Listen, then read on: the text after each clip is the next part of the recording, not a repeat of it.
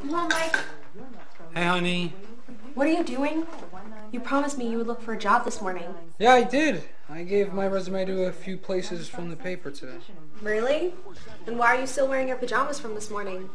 And when was the last time you showered? Okay, Jesus, I didn't go out today, okay? I got busy. Busy with what? This? You're throwing your life away. Applebee's doesn't pay me enough for the both of us, you know. Diane, you don't get it, okay? For the past few months, I haven't had anybody to talk to, and it's this thing that's been keeping me company. News, talk shows, movies, it's the only way I can find out what people are thinking out there, okay? This TV is my window to the world. But it's not your life, okay? You can't just sit at home all day talking to your TV. You're gonna have to face reality sooner or later. Come on. I brought home dinner. Can I watch in here? Actually, I want to catch the end of this interview. Can you give me a fork too, please? A brand new television experience has come to your home. Enjoy the latest in news, entertainment, and agonizing commercial breaks on Channel 57, the attractive person's choice. Channel 57? Huh. You're watching Channel 57, the entertainment of tomorrow, at today's market value. What's up, jerks? You're watching Channel 57. I'm Track Package, television man. And before you ask, I know what you're thinking. I'm taken. And I'm out of your league. You guys like weather? Good. My right-hand man, Chet Yesman, is here to show it to you. Chet?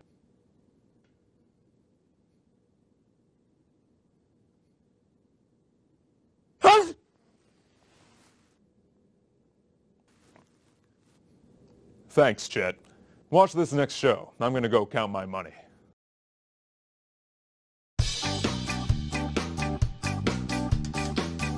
This shit is weird. I don't know, I kind of like it. Alright. Well, don't let it distract you too much. You still have to get a job.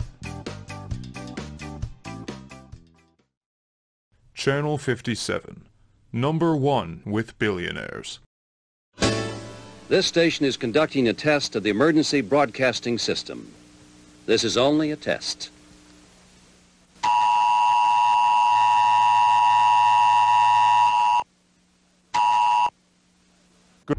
Good afternoon, dirt heads. We have to do those emergency tests or else the government gets on our asses. The time is 1 p.m. I was at the doctor the other day getting a routine body hair replacement procedure when...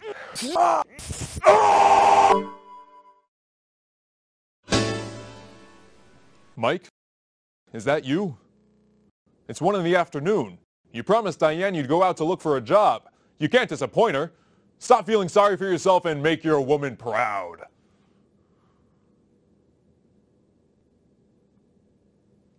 I'm waiting. Attaboy. I'll wait here until you get back. Hello, how are you? Thank you for meeting with me. You don't appear to have a law degree. What experience do you believe you can bring to this firm? Well, I may not have a law degree, but I do have a lot of firm experience, if you know what I mean. You have quite an impressive resume, Michael. You spent 10 years at the IRS, managed a hedge fund, VP'd at a private investment firm. What makes you want to work at a skydiving school? Oh, I'm sorry, that's wrong resume. Hang on. Here we go. Sorry about that. Tell me, Michael, where did you study speech pathology? Oh, well, I actually, What kinds of things do you do when you're not at work? Oh, I love to do all kinds of things, you know, I hike, I golf, I love swimming. So you're not the sedentary type? Absolutely not. You know, in fact, I despise sitting down. So you don't watch much TV then? We're kind of looking for somebody who's pop culture savvy. Me? TV? Johnny Carson, who's that? I'm sorry. I'm sorry. I'm sorry. But I don't I don't feel you're going to be a good fit. Hey, Mike. How did the job hunt go? How many offers did you get? When's your first day? Well, I didn't exactly land a job today. Oh, you got so many good offers you're having trouble choosing? No, I mean, I didn't get any offers. I really blew it, actually. You blew it? Why? I thought you wanted a job. I do! But for some reason, I kept fucking up my interviews. I let the pressure get to my head. Oh, yeah, I forgot. You're living off a waitress's income. Listen, Mike, I understand the situation you're in. I want to help you. But, Track. Please, call me Package. Package. Thank you. Package, how the hell are you gonna help me? You know my buddy Chet Yesman? He was like you once, a low-life loser whose wife was cheating on him. Now he's coming out with his own primetime TV pilot this fall.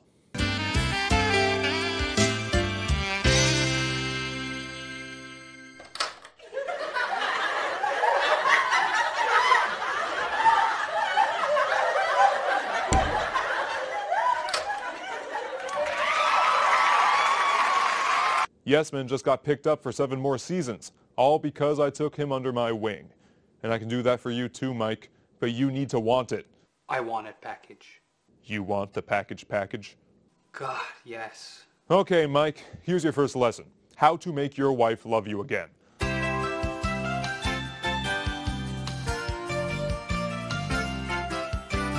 This woman-winning social formula was first written for the 1973 sitcom The Davises and has since proven to be a stupendous mold for television conflict resolution.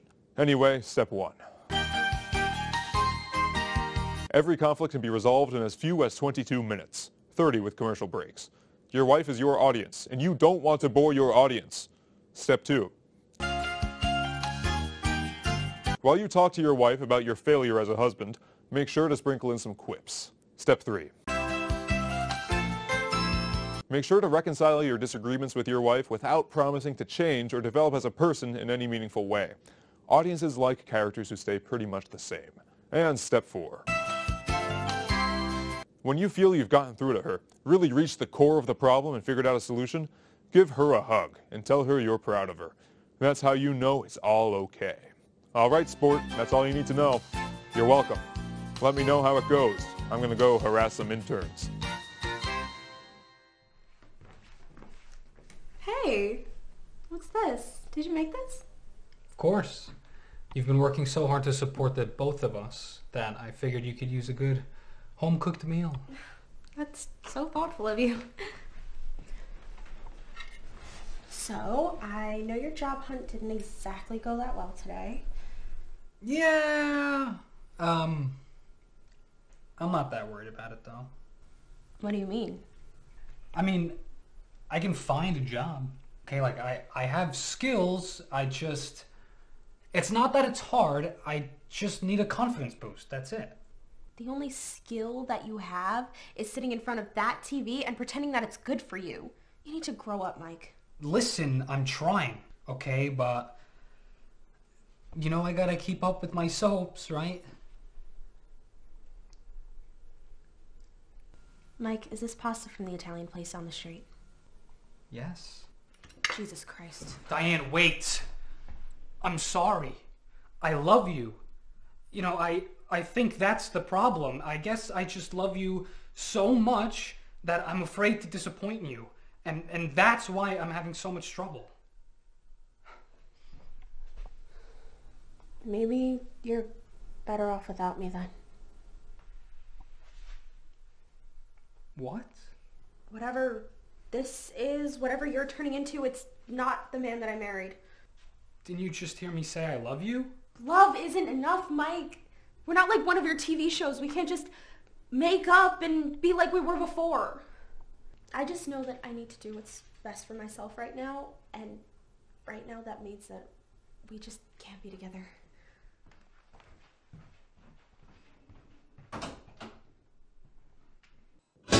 Jesus, Mike, when I said win her back, I meant win her back. I was following your formula, the one you said you had tested on countless TV shows.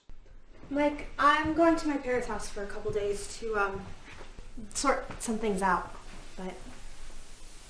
Mike?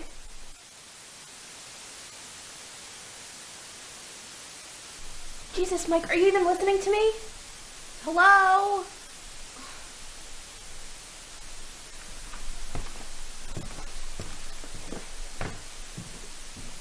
Has been foreclosed, and the president will be making a full recovery.